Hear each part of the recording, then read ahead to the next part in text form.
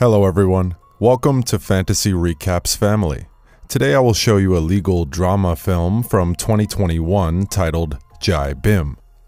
This movie portrays a true incident that happened in the early 90s. Spoilers ahead, watch out and take care. The movie opens with some policemen standing outside a central jail. Prisoners were released from there after the completion of their punishment time.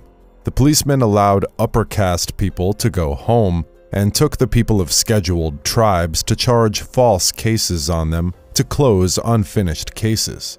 The tribal people cried and pleaded with the policemen to leave them, but they were forcibly arrested, since there is no one there to fight for their rights. The movie focuses on the tribe people named Irula's tribe. It is a scheduled tribe in South India. The whole tribe doesn't have ration cards or a permanent place to stay. They are living in a small hut under a hill. They were not allowed to live inside the village due to untouchability. No one cares about them. Their main job is to catch rats and snakes from farming lands and other field works in the village for a very low pay. Their children were not educated properly. They don't get the opportunity to join a school since they don't have a community certificate or voter ID. The so-called upper community people around them don't give any respect to them. They don't even treat them like humans. There was a small family in this tribe with 3 members. He is Raja Kanu. She is his wife, Sengeni. They have a 5-year-old daughter. The main aim of Raja Kanu was to build a brick house and make his wife as its owner. Even though they have no money, Raja Kanu and his family are living happily with their community people. One day, that village's president called Raja Kanu to catch the snake which entered into his house. Raja Kanu went there and searched for the snake. While searching, Raja Kanu found the president's wife's earring under a closet and returned it to her. He also saw inside the closet where the president used to put his money and jewels. President scolded his wife, since she left the closet unlocked. Finally, Raja Kanu found the snake in the storage room. President gave him money for his work. Raja Kanu refused to get money for the favor since the president's wife comes from his village. Hearing this, president's wife insulted him, saying he is not part of the village since he belongs to a scheduled tribe, and both of them went out of town in their car. Raja Kanu got disappointed and returned to his house. It's almost night. Mithra, a social activist girl from Communist Party, took a basic class for Raja Kanu and his tribal people, since they don't know how to read and write. Mithra tirelessly tried many times to get community certificates and voter ID for the people, but she couldn't succeed due to irresponsible behavior of government officers and the village president. Raja Kanu didn't get any job in that village, so he planned to go outside that village to work in a brick kiln, so that he could earn more to raise their kids happily. Sengeni pleased him to take her with him, but Raja Kanu refused since she was pregnant and went there after giving the advance payment he got from the brick kiln to her. Though Raja Kanu missed his wife, he worked hard in the kiln. Sengeni led her life with her daughter, thinking about her husband. Days gone, the president called the police saying his money and jewels in the closet were stolen when he went out of town. A sub-inspector named Guru Murthy and 2 other policemen with their forensic team came there and investigated the president's house. President's wife said she is suspecting Raja Kanu, since he saw the closet with money and jewels when he came to catch the snake. Guru Murthy promised that he will find the culprit. Days gone. President pressured Guru Murthy to find his jewels as early as possible. So Guru Murthy and his policemen went to that hill area and inquired Sengeni about the whereabouts of Raja Kanu. She said he went out of town for work, but Guru Murthy attacked her brutally and pulled her to the jeep. He also arrested Raja Kanu's 3 relations in the name of inquiry and took them to the police station. Guru Murthy tortured them. He beat them like animals and asked about Raja Kanu. One of the policemen tried to misbehave with the women. They tortured them continuously. The next day, Raja Kanu came to their village to see his wife and daughter. Police came there. They arrested him and released the two ladies. Gurumurthy and his mates continuously tortured Rajakanu and his two relations, asking them to confess that they steal the jewels. Rajakanu refused. Sengeni and Mithra went to meet a lawyer named Chandru. Chandru is a very brilliant young lawyer and activist who fights continuously for tribal people's rights. Chandru asks Sengeni to describe what happened without overstate or understating anything. Sengeni told him how the police tortured them and what happened in a week before. One policeman came to Sengeni's house and told her that her husband and her two relatives escaped from the prison. From that day, Sengeni and Mithra searched for them, but they didn't get any information about them. Mithra, with the help of the Communist Party leader, asked the police to reinvestigate the case. An investigation officer reinvestigated the case and submitted the report, saying 3 of them escaped to the nearby state. Mithra said they asked many lawyers to file a case in court, but all of them refused since they have no money and scheduled tribes.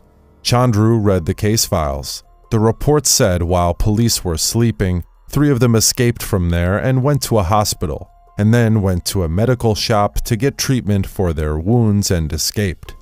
The report also said that the doctor, medical shop owner, and a tea shop owner were eyewitnesses. Chandru was confused about where to start the case, so he asked Sengeni to file habeas corpus petition in the High Court so that they could search for Rajakanu. Sengeni filed the case. The judges asked Chandru to explain the case. Chandru described Rajakanu's disappearance and said that this investigation officer's report can be faked, and asked permission to cross-examine the eyewitnesses. Judges accepted and postponed the case hearing. Chandru went himself to Rajakanu's village, and also went to the police station with Mithra to verify whether the report is true or fake. Chandru found that the hospital is 2 kilometers away from the police station on the east side, and the medical shop is 3 kilometers away from the police station on the west side, so they can't be in both places like in the report. In the next hearing, Chandru proved the eyewitnesses are fake by saying what he found to the judges. Judges accepted his argument and punished the investigation officer and the eyewitnesses. They ordered the police to reinvestigate the case and to submit the report in 7 days. In the next hearing, Advocate General took the opposite side and introduced a new eyewitness, who is the owner of a rice mill where one of Rajakanu's relations worked. He said that they called him a week before and informed him that they escaped from the police station and went to the nearby state, and he also reported this to Sengeni already. It seems Sengeni and Mithra hid it from Chandru, so he doesn't have a point to argue. Advocate General said that this case has been filed with some ulterior motive to claim compensation, and requested the judges to dismiss the case. Chandru requested the judges that he need some more time to prove their side. They granted the time. Chandru shouted at Sengeni and Mithra asking why they hid the truth. Mithra said they thought it may be fake, since her relations doesn't know any alphabet or numbers to read or write, so there's no chance to make a phone call. Chandru checked the call record of that rice mill owner on that particular day and tracked the phone number. It was a phone booth number on a hill estate area. Chandru, Mithra, and Sengeni went to that place and searched the whole estate, but they didn't find them. There was a shop near the phone booth. When they inquired there, that shop owner recalled that day and said 3 policemen from your state came there with 2 tribal peoples and did a phone call. He also came to court as a new eyewitness and identified Gurumurthy and his 2 fellow men are the policemen who called in that booth. Chandru cross-examined Gurumurthy, and he accepted that they made fake phone calls to the rice mill owner. Chandru said the cops have repeatedly foul-played this case and requested the judges to hand over the case to CBI. Judges said CBI is not necessary, and asked Chandru to suggest a new investigating officer. Chandru suggested a sincere policeman named Perumalsamy. Judges issued the order and asked Perumalsamy to take over the case. On the other side, Advocate General shouted at the 3 policemen to say what really happened. They revealed that during inquiry, Gurumurthy kicked Rajakanu with his boots and Rajakanu died there. So they took his body to the state border and threw it there and made it look like an accidental death. Before starting the investigation, Chandru took Perumalsamy to the people of Irula's tribe to make him realize how police torture tribal people to accept false cases. Perumalsamy ordered a team to search for them in the nearby state, but they didn't find them. Chandru said they may be arrested by charging false cases in some other police station. Perumalsamy accepted and searched them in every jail and police station. They searched in all police stations inside the state border, but they couldn't find them. So they went to search in a nearby police station in nearby state limit. There they found an accident death case in which the victim was unidentified and buried by police themselves. By looking at the photos taken by forensic officers, they found it's Rajakanu. And simultaneously, they found Rajakanu's relations in a nearby sub-jail where Gurumurthy previously worked. Rajakanu's relations said that on that night Rajakanu went unconscious, so the police separated them from Rajakanu and took them in a van and put them here. The doctor who did autopsy on the body said that he found chili powder in the body's eyes and he died due to broken ribcage bones. It seems police put chili powder in Rajakanu's eyes to check whether he's alive or not. Chandru connected the dots and understood that Rajakanu died in lockup, and the police tried to make it look like an accident. He also proved it in the court by showing the photos taken by forensic officers, which show the van's tire marks and shoe marks of 3 policemen in the accident area.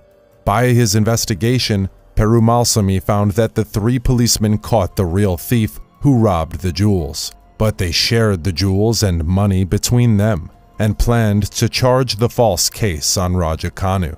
At the end of this case, Chandru won his argument with the help of Perumalsamy and requested the judge to give half-ground land on the center part of that village and 300 grand money to Sengeni. Judges accepted and did the same, and also ordered to give 200 grand for Rajakanu's relations who suffered. They accused the 3 policemen and punished them. Sengeni got justice for her husband's death. The movie ends with Sengeni entering into her newly built concrete house with his 2 children. Thank you for watching, guys. If you liked this video, please consider subscribing to our channel. I'll see you in another interesting movie. Till then, take care.